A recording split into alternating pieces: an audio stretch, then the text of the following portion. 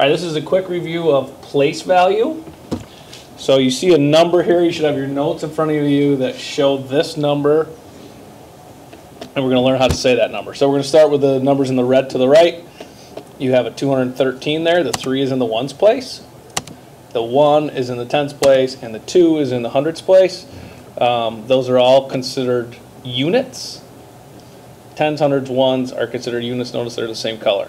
So let's move on. The next 3 is in the thousands.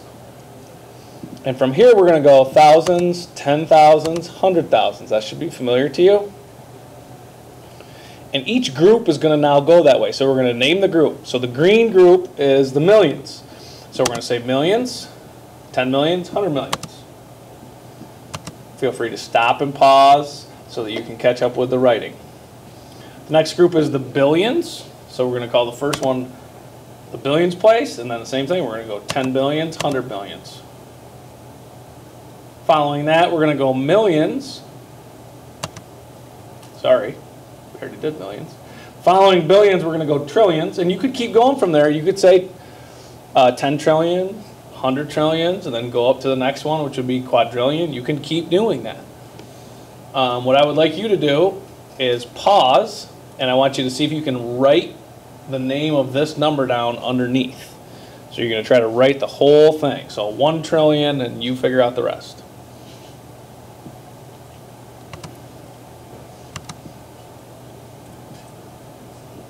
So then we're going to try an example. This says 125,342. I would like you to pause and see if you can write down what the actual number is.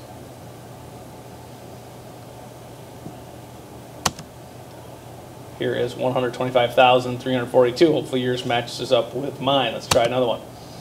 25,300,132,023. That is a mouthful right there. So hit pause and see if you can write down what that actual number is, please.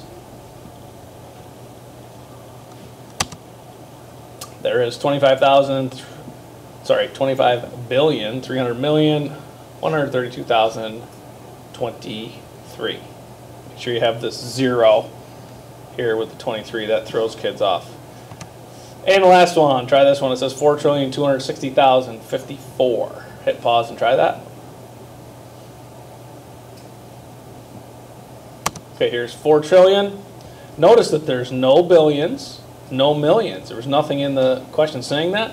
260,054. Fix those if you need to fix those.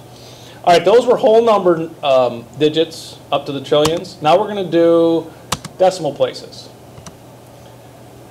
So here's your next number. We're going to name each value. So the first one is the tenths. After the tenths, we have the hundredths.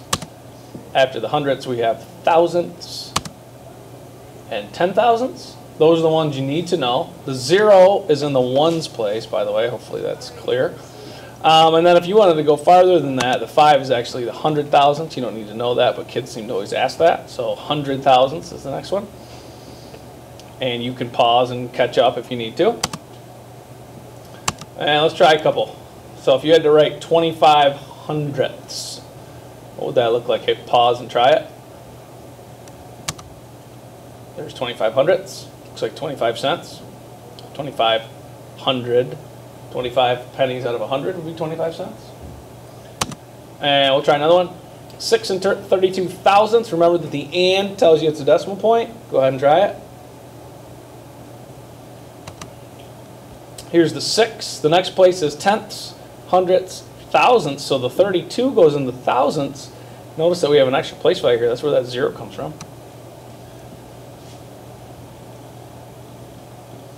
And the last one says 12 and 4 10,000ths. 12 and 4 10,000ths.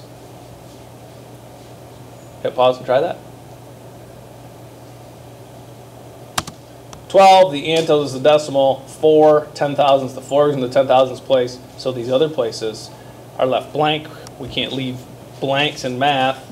0 represents nothing in those places.